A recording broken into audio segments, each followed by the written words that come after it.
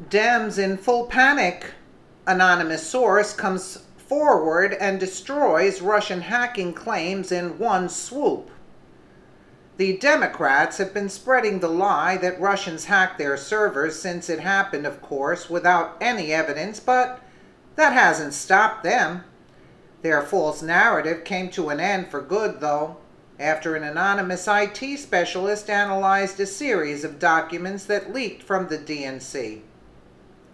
The person that goes by the name of the forensicator came to one clear conclusion from the documents. They could not have been stolen from abroad.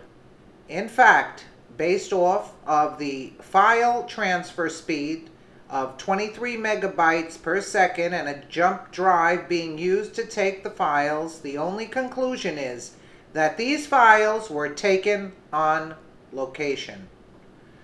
The speed of the file transfer is too fast to have occurred from anywhere remotely like Russia or Romania, like the Democrats have claimed. That's right. The DNC hack was an inside job and not Russia. But of course, the DNC would try to cover up a breach of this magnitude by blaming someone else.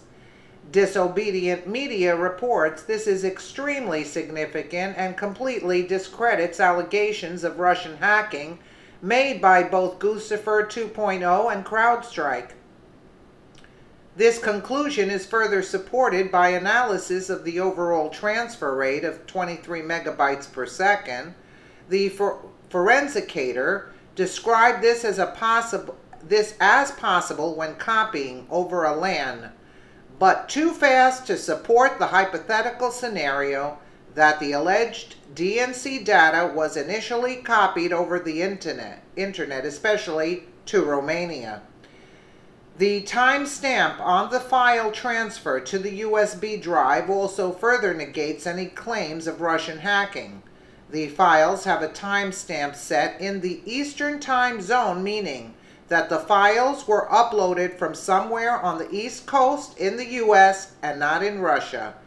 This is the worst possible news that the Democrats could have gotten, and their lies are now null and void. But who is surprised at this point that they lied about one of their own people leaked their dirty laundry? It's incredible, but they're still on that Russian collusion bullcrap. I mean, it's mind-boggling at this point. It's mind-boggling. It's disgraceful. It's disgraceful. Just like Kellyanne with the Chris Cuomo. Yeah, why don't we talk about America? I care more about America. What are you talking about the Russian thing all the time? You nothing burger, and they're still continuing to talk.